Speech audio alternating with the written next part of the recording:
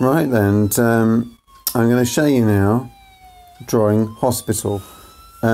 This is important to convey to the public the importance of emergency services, and I like to do work for charity sometimes locally, where I show some of my art and to raise money for our local services. We've so far raised £14 in the last 3 years with some of my art, and I'm quite proud of that. This is a piece I did recently that I stood outside of the local hospital with and shook a can to try and raise some money.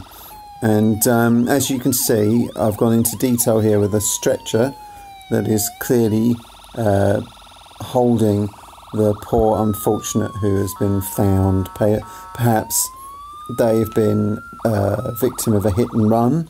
They could have fallen over a step. They maybe got shocked by a wasp. They could have been having too many cocktails. We don't know their story, but part of the wonderful thing about the emergency services is they don't ask what the story is, they just want to help.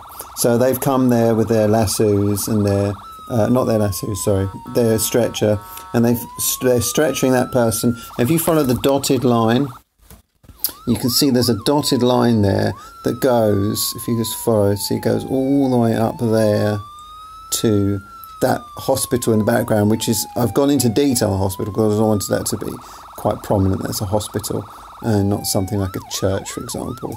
So this bit here, if you can focus on, that is the hospital.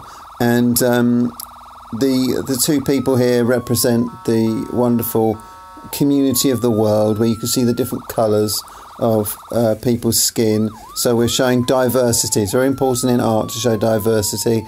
And that is emergency services, and I hope that perhaps you could do some charity work in your area and take this as an example. Feel free to take screenshots, print this out, and stand outside your hospital and wave this around as a placard and with a can, and see if you can, instead of being dragged away by the police, perhaps get some money raised. Thank you very much.